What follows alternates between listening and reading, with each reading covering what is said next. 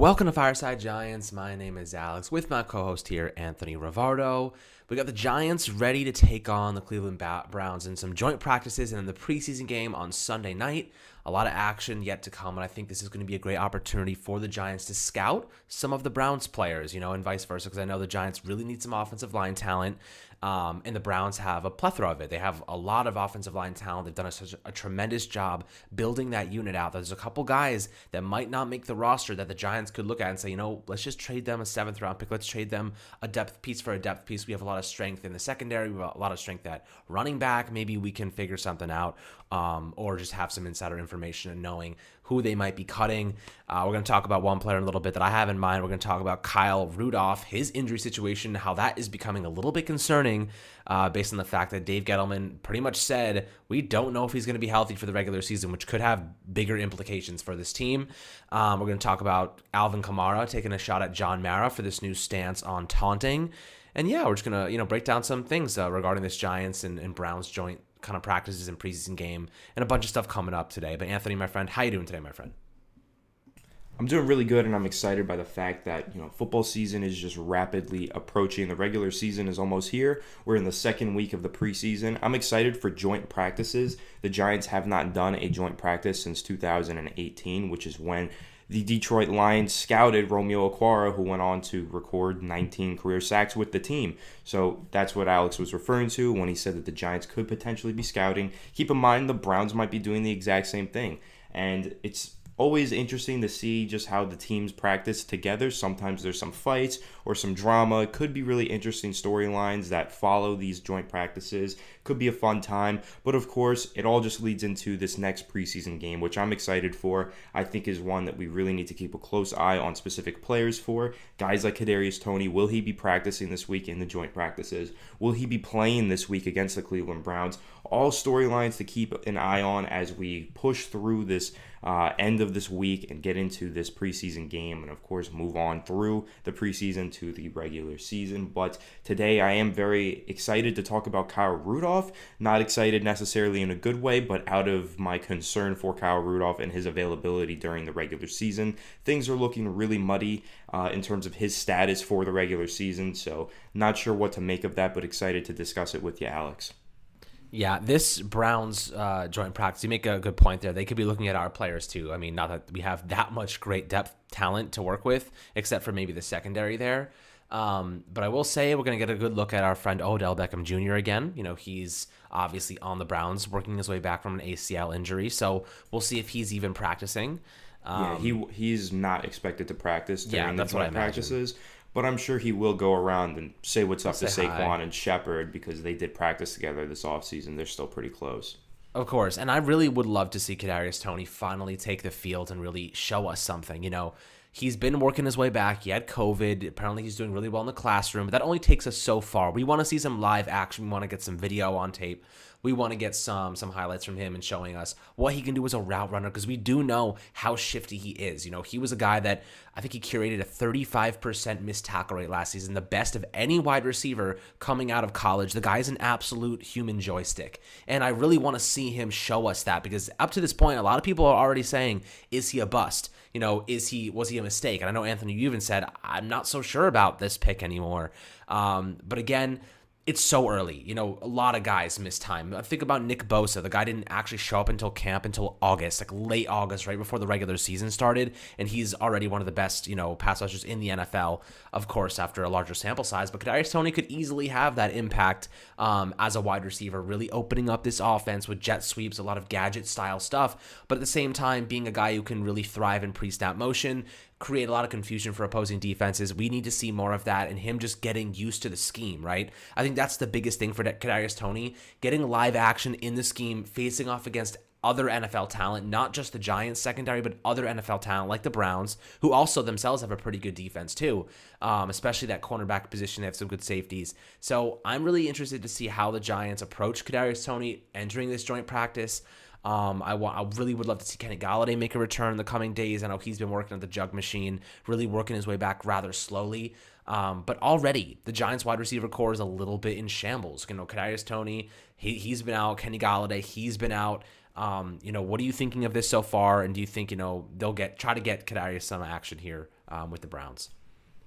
Yeah, I mean, I hope that they do. Of course, I'm not so sure about the pick in the way that I'm seeing a level of concern starting to raise from the fan base, from the coaching staff, and the general manager. That's what has me questioning this pick currently, because I'm questioning how confident the Giants front office is in the selection that they made, because they're already admitting, yeah, he is very far behind, and it's something we have to deal with. So that's obviously of major concern to me, and it should be to all of us, the fact that he is so far behind. I still think Kadarius Toney in the long run will be okay. I think that he is a great player. I thought he was an awesome prospect, and I'm not concerned about him, being a bust after 1 year, but I just don't know if he's going to have a solid impact in his first season due to the fact that he is so far behind, and the Giants coaching staff and everybody else has actually admitted that he's far behind. That's where my concern is coming from, the fact that he's just not ready to get on the field. He hasn't been able to learn the playbook because he hasn't been out there actually practicing it. Yes, he's in the classroom, as Alex mentioned, and he's learning it that way. But we all know in football, you really need some on-the-job training, some of that experience to really learn these things, learn the nuance of the playbook, the offensive scheme. Not that Jason Garrett's offensive scheme is all that nuanced, but there is nuance for any offensive scheme that players need to learn.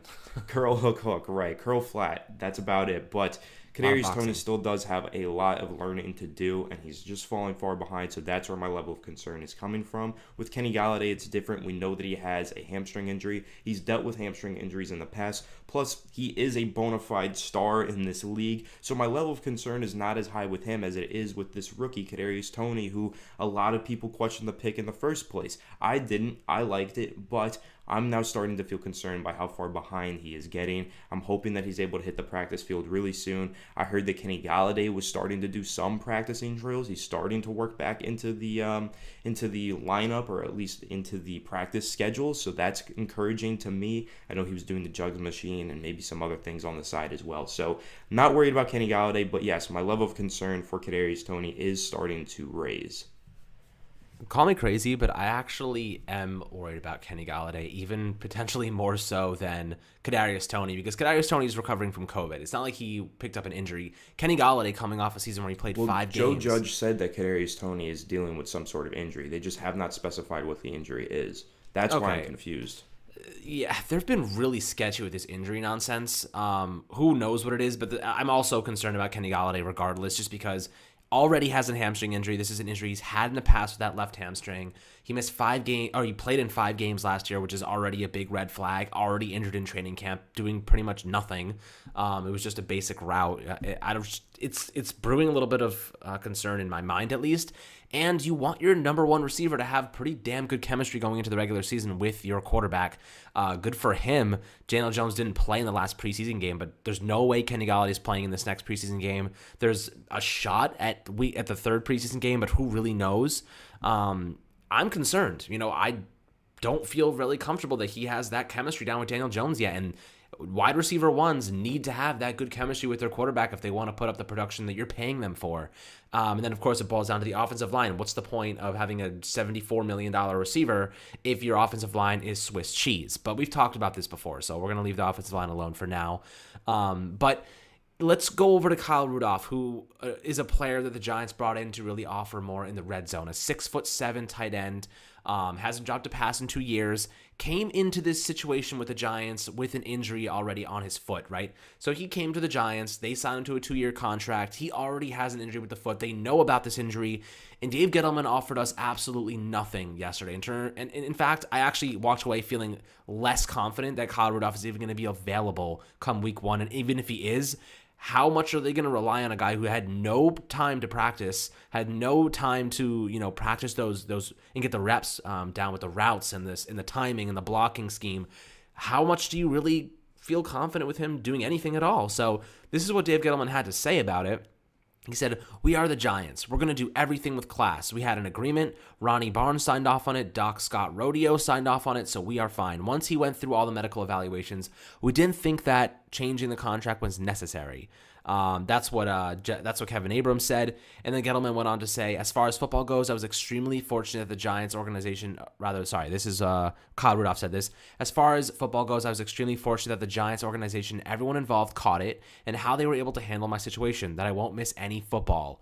At this point, it's about taking each day and taking the opportunity to not only get myself healthy, but get myself better. It's one thing to get healthy and be healthy. It's another to be ready to go and play in an NFL game. So I'm taking that day by day. And Gettleman basically was like, we knew about the injury all along. We didn't go into this blind. Do you think I do this for a hobby? We knew it. We're fine.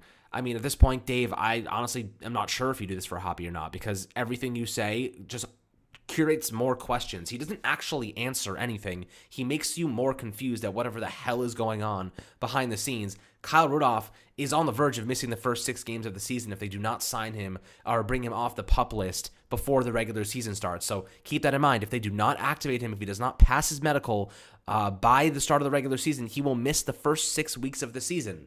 That is a huge thing for the Giants that they have to prepare for. And it honestly, it's that much more of a nuance, that much more of an annoying thing, because they have to save an extra roster spot now for a tight end when maybe they needed a guy on the offensive line. Maybe they needed that roster spot for another position. But no, we have to allocate an extra roster spot to a tight end because Kyle Rudolph and the Giants messed up his medical evaluations, and now they have no idea if he's going to be healthy, Anthony. What are you thinking about the situation? It's already starting to piss me off as you hear my voice elevate. Yeah, I can definitely hear it in your voice that you're getting pissed off, and I feel the same level of frustration and confusion regarding this situation because, again, you mentioned it. Kyle Rudolph said, I won't miss any football. To this point, he has missed all the football. He has not practiced at all. He has stood on the sideline in gym shorts and a t-shirt. That's a missing football in my book and probably everybody else's eyes as well.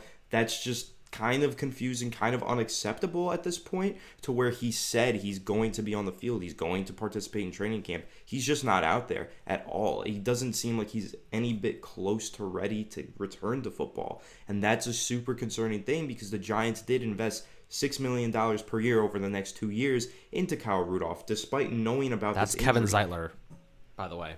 Yeah, that could have paid for Kevin Zeitler, of course. And I thought that Kyle Rudolph would have a major impact on the season. I thought that he would be a player that the Giants would utilize in the red zone, utilize in the short passing concepts, really allow Evan Engram to go vertical and open up his game and his repertoire. But instead, it looks like it's just going to be Evan Engram doing everything that Kyle Rudolph was supposed to do, plus everything that Evan Engram was supposed to do. So this is going to actually really affect Evan Engram and really affect the functionality of the red zone offense and the short passing game for the team if Kyle Rudolph is not able to pass his physical and get off the PUP list. If he doesn't get off the PUP list by the start of the regular season, he will miss the first 6 weeks of the year, and that's a significant chunk of the regular season, and that really could cost the Giants big time going down this season, going down the long road of the season, and making it to the home stretch of the final games, because missing a key player like that for 6 weeks is not going to be easy to counteract or come up with some solution for. That is a huge loss for the Giants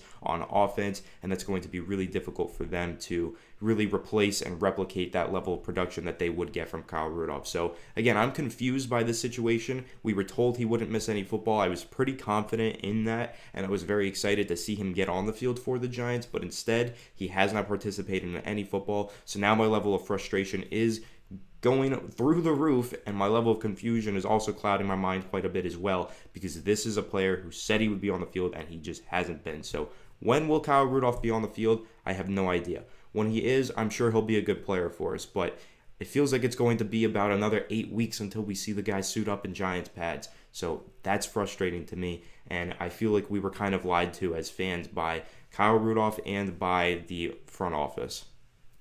Yeah, I mean, $6 million, I'm looking back on it now, and I'm kind of like, and Dave Gettleman said, we're a classy organization, we're going to commit to the contract, but at the same time, it doesn't make any sense to me. You know what I mean? Like, it's a business. If you are ready to sign somebody and you find out he has a debilitating foot injury that's going to keep him out for the entire offseason program, that changes things.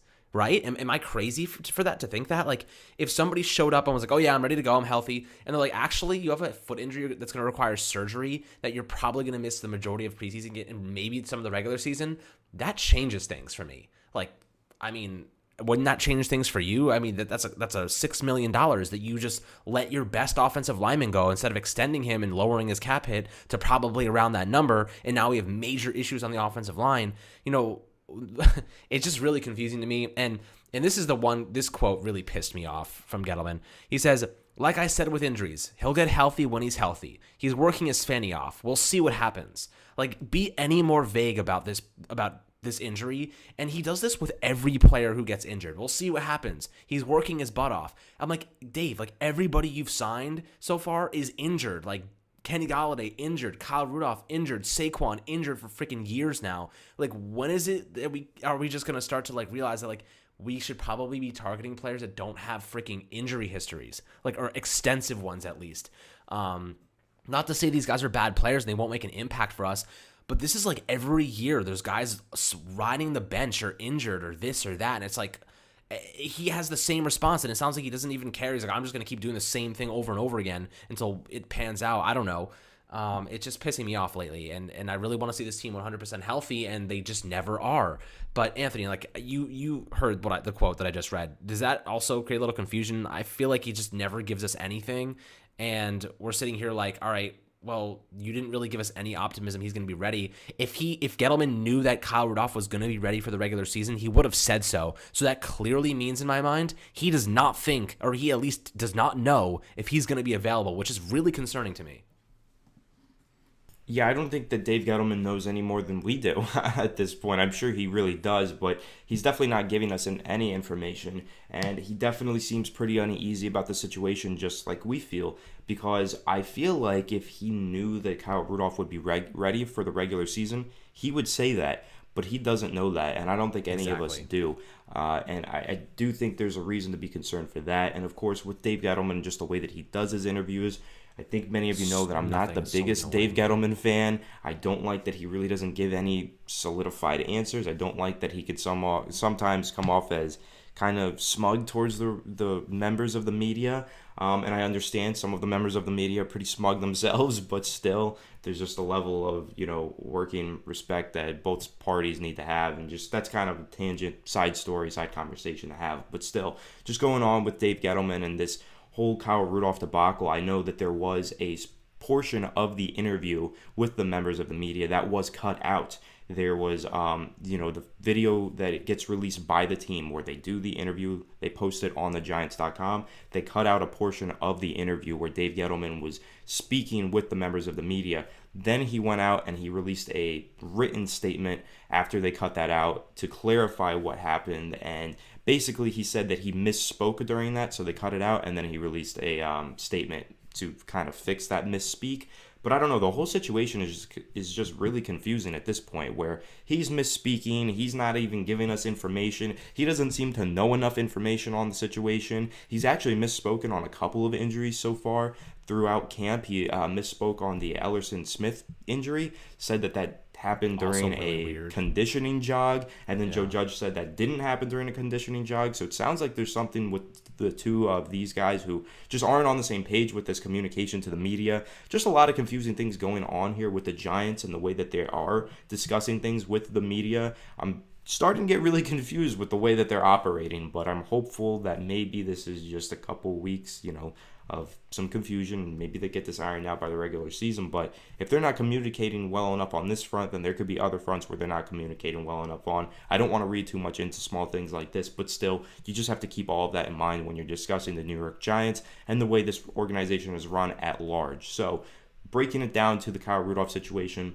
again, lots of confusion. Dave Gettleman is not giving us any information, but to me, I'm taking away that Dave Gettleman is just as confused as we are. Basically, I mean, he's left us in kind of in a mess here. But at the end of the day, it's not that serious where I'm like, this is burning to the ground. Rome is being overrun. I don't feel that's the case at the moment. But I will say that I wish he just gave us some straightforward answers. Like, it's not that hard to be like, guys, like, Kyle Rudolph, the injury is present. We are dealing with it. We do think he'll be ready by the regular season. That's what we're hoping. But he's working his butt off. Like, that's the reality. Like, became a little bit more serious than we thought, and he's working through it. But instead, he's like, he'll be worried. Instead, he comes out with comments like this. Like I said with injuries, he'll get healthy when he's healthy. Like, that is the most annoying comment. That is the most annoying statement. Like, just reading it out loud just pissing me off. But that's Gettleman. Like, he kind of has a way of just annoying everybody by with these weird quotes and stuff. But Let's move on to John Mara and Alvin Kamara calling him corny, because that really made me laugh. And basically, if you're not aware, the NFL's cracking down on taunting, and like, I guess unsportsmanlike stuff. But there was one play last week where our running back made like a nice run. He got up and he just was really excited and like kind of jumping around a little bit. And I was like, that's totally fine. Like, he's like a practice squad guy. He made a nice play and he's really excited about it. They called a flag. It's 15 freaking yards, man. Like, that's a lot of yardage to be calling to get excited about a play. And John Mara, who probably has never played an organized sport in his entire life, is like, that's something we discuss every year in the competition committee. We get kind of sick and tired of the taunting that goes on from time to time on the field. We try to balance the sportsmanship with allowing the players to have fun, and there's always a fine line there, but none of us like to see that. It's just a question of whether you can have rules that can be enforced and without taking the fun out of the game too. But nobody wants to see a player taunting another player. I know I certainly don't. I think the rest of the members of the competition committee feel the same way too. I guess the competition committee is literally a group of older white guys who have never played sports before, because after playing like any organized sport, you get excited after doing something good. I talk more shit in my indoor soccer league than these guys do now. And we have a great freaking time. So it's like, it's kind of ridiculous to me that, watching some of the examples they put forth last week in the unsportsmanlike conduct that they are now perceiving, which is like just getting excited about a nice play that you made, is kind of ridiculous. Like turning around and just like, I don't know, looking at another player who tried to tackle you and you broke his ankles or something. Like, that's part of like professional sports. Like, if you can't handle that as a professional athlete, give me your $5 million and I'll gladly talk shit to all day long. Like, no problem. But at the end of the day, like, there is a line, like the only thing that Mara said that did make sense, there is a line where it goes from like taunting to just, to sportsmanlike conduct. So, there is some excessive stuff that does happen, which should be cut out, but the minor stuff and just like, getting up and like flexing or something, I don't see a big deal in that. I think you're just getting hyped. You're getting passionate. You're honestly bringing the energy out of everybody, which then makes the game more physical and more fun for everybody. And then Alvin Kamara called him corny, which I was cracking up about, because I do agree. Like, some of the best players in the league do just taunt, like they are that, and it makes it exciting. Like OBJ when he would wave goodbye, or like when Saquon Barkley threw the peace sign up, like that's what they're saying, like that's what they're considered taunting, and it's just like that's fun. Like, I love that crap when Saquon Barkley's running 50 yards on the sideline saying peace to the Eagles defensive backs chasing him. That's like that's the best thing in the world, and they're gonna call a flag on that. You know what I mean? That's ridiculous, Anthony. What are you thinking about this situation? Yeah, I think that when John Mara said that no one wants to see this level of taunting, I think that he's completely wrong and he's not listening enough or paying enough attention, because I think there was like 1 million t-shirts sold of Antoine Winfield Jr. giving Tyreek Hill the peace sign in the Super Bowl. Like, people love that stuff. It is part of the game. It's part of what gets people excited for Sundays, and they like to see the competitive nature. And a lot of what goes into that taunting oftentimes it's just players being excited because they made a play themselves. They put in all of that work every single day. They go to practice. They bust their asses. They grind all damn day to try and improve as a player so that they can put themselves in position to make plays. So when they make that play, they feel like all of their hard work finally paid off, and they want to celebrate that. And I don't blame them. They should celebrate that. This is their job. They're achieving their job at the highest level when they're making a play, and they want to celebrate their success, and they should be able to. So I don't agree with John Mara. I'm not going to sit here and bash John Mara the way that Alvin Kamara did. I'm not going to call him any names or adjectives, but I do think that John Mara should probably revisit this and put in a little bit more research, time, and effort to discuss this with some more people and understand that this is part of the game. It's a way that the players express how excited they are for achieving their great success, and it's also a way for fans to get more invested in the players' emotions, and really enjoy the product that they're putting on the field in terms of their performance, because it is related to their performance. They're taunting when they make a good play. So I just think it's something that John Mara maybe needs to revisit with the competition committee and maybe have a longer discussion about. Yeah, but just think about it for a second. Hakeem Nicks, dirty bird against Atlanta Falcons after that touchdown in the postseason. Is that a flag? You're still allowed to celebrate in the end zone. I don't think that they've done anything about that. They're talking about when you run over a guy and then you stand over him and you yell at him. They want to get rid of that because they feel like that can incite fights. That's fine with me. If you're trying to, inciting fights, stuff like that, like if you're flexing in his face and you're standing over him and yelling at him, like that makes sense to me. But I didn't see that last week. They called a flag on a play that was like totally normal. The guy stood up, and literally just looked back at him and just yelled out of excitement. It was kind of weird. Yeah, what I'll say though is that preseason is not only preseason for the players, it's preseason for the coaches, and it is preseason for the referees. So they're trying to understand when they threw that flag, yes, that was something that players reacted to, but they heard that reaction. This is their preseason as well. So they're going to say to that reaction, okay, maybe let's go forward and not throw a flag on something like this, but let's take another example that we find in the preseason and throw a flag on that and see how they react. So it is preseason for the refs. They're just ironing this out. Yeah, I hope so. I hope that's the case because I remember the whole like offensive pass interference thing. Or the defensive pass interference, like how you couldn't get away with anything. You know, you looked at the guy wrong and they gave you a flag. That one year they tried to kind of crack down on it. And then, of course, you have like the roughing the passer where like guys would literally be like, poked and you'd have a roughing the passer. Like it also opens up the door for flopping and other like stuff like that where people like, and I've seen Cam Newton do it multiple times.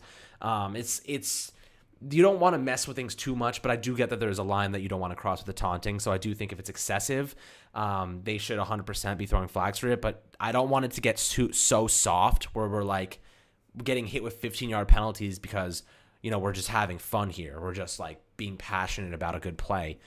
So hopefully, you know, they use this as a sample size, as you mentioned, like a preseason sample size, and iron it out and figure out what a good middle ground is. And I do think that a lot of players reacted to it saying, it's just funny to me because a lot of the actual active players were like, this is corny, this is ridiculous. And then some of the older players like, we don't want to see it anymore. But I think it's because they're employed by the NFL now, so they kind of have to say it.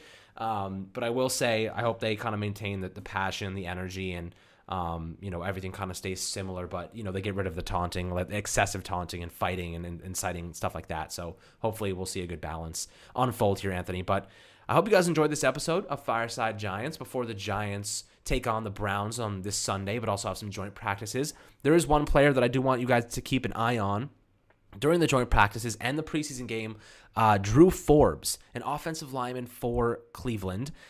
He's a guy who really is a back end of the roster. They're giving him about a 30% chance to make the roster, but he's low-key pretty good. He's a guy that I would love to scoop up or even trade like a 7th-round pick down the road for, a 6th-round pick. Like, he's the kind of guy I would grab over a Keon Crossan or whatever. Because he really does have some value there. They were talking about him being a potential starter 2 years ago over Wyatt Teller, and then he opted out last season. He's pretty talented, and I think the Giants need more guys that have that type of potential, at least in a depth spot. So, you know, hopefully maybe he will become available. He's a guy the Giants can scout, and maybe we'll see them acquire Drew Forbes, Anthony. But do you have any last thoughts before we sign off here? No, I'm just excited to watch these joint practices. I'm sure we're going to get a ton of, you know, interesting videos from the Giants media team. And then, of course, excited for this preseason game. Keep in mind that cuts are coming up. I know that the final cut after the final wave of cuts after the Patriots game is going to be like over 20 people. But I believe the roster has to get trimmed down by, I think, 10 spots in the next week. So keep an eye on that. Some of your favorite players, roster bubble players, might get popped off the bubble. But hopefully, you know, we get some pretty interesting standout performances in this next preseason game, and some of these guys can solidify their spot on the roster for at least another week. It's going to be interesting to watch these young players compete, and of course, do keep an eye on any Cleveland Brown players, reserves, any backups that do stand out in that Sunday preseason game, because of course the Giants are going to notice that, especially after practicing with those players for a full week. They're definitely doing some scouting during this week and during that preseason game. So keep an eye on everything, be watchful, but of course, if you can't be that watchful, we will be watchful for you. Stay tuned to Fireside Giants. We have all the information you need. Absolutely, my friend. So I hope you enjoyed this video. As always, make sure to subscribe below on Apple, Spotify, and YouTube, and we'll catch you guys on the next video.